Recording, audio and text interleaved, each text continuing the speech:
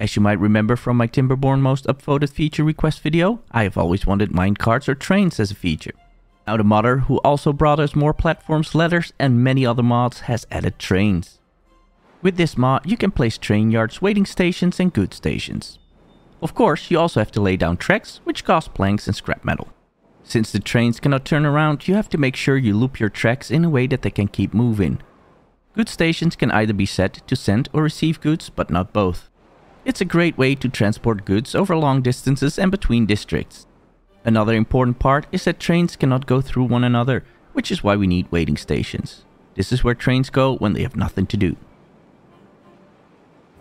Follow me for more Timberborn videos.